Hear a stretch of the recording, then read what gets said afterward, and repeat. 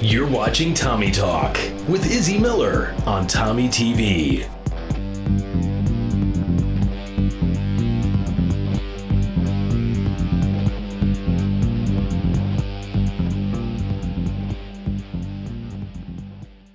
Hello, Tornado Nation. I'm Izzy Miller with Tommy TV, and today I have Lizzie Schafer with me, the president of FFA. So can you please tell me how the FFA convention went this past week? Well, it was really busy. It's probably one of the busiest conventions we've ever had to attend, but I have to say it was one of the best ones that I've ever got to attend.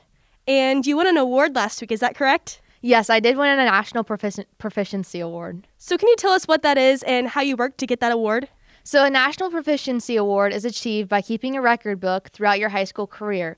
So my record book that I won on was in Agriscience Animal Systems. So this project actually came together from my past two National Science Fair projects that actually were winners. So I was able to use those two projects for my record book and was able to use that for my Proficiency Award.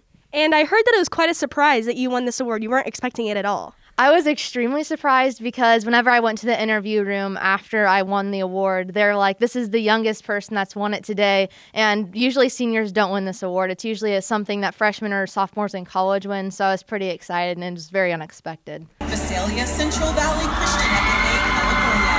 Advisors Frank Enrique, Kelsey DeYoung. Jasmine Hager, Beckman Catholic FFA, Iowa. Advisor Don Mosser. Lizzie Schafer, Taylorville FFA, Illinois. Advisor Sue Schafer, Lori Parks. Jesse Shepard, Spanish Fork FFA, Utah. Advisors Haley Lydiard and Jaleesa Warren.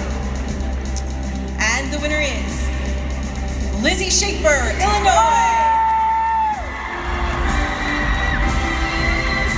Lizzie Schafer worked on an agreement with Schafer Stock. That's absolutely amazing, and I remember last year I was even sitting in the room when you won the National Science Fair Award, so it's kind of crazy all the work that you've put in over the years to get this point so early. How do you feel about that? It's been a lot of work, and I have to say that it's taken a lot of time, and putting stuff into my record book does take a lot of time too, so I feel pretty accomplished to be able to win this award. So with winning this award at such a young age, what are your future goals for FFA as even maybe a freshman or sophomore in college? I hope to win Agriscience Star over Illinois at some point in my career, and I also want to compete competitively in extemporaneous public speaking before my high school career is up.